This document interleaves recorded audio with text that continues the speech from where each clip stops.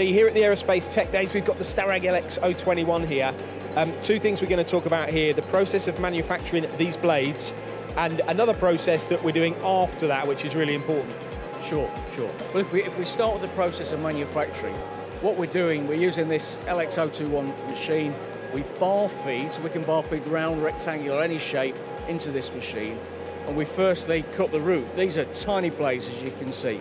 So we produce the root first and foremost, and then we use the machine sub-spindle to pull the root out, produce the aerofoil, and that blade is then complete.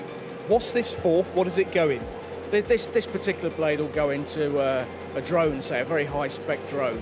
Okay, now where does this touch probe come into the equation then, and why do you use it? Okay, we use it because we want continuous 24/7 production. So we use the touch probe to measure the blade aerofoil, well, to measure the blade complete. And then we take the data and we use BLUM software to then make intelligent decisions. So we could find a deviation on the aerofoil that then requires a tool to be changed, say, or it may be that we may need to even change the profile of the blade itself, and then the next blade comes off perfect. And is the accuracy of what this can achieve appropriate and enough for a part like you've got there? Sure, I mean, these are accurate parts, so you've got a 20 micron tolerance each side of the blade.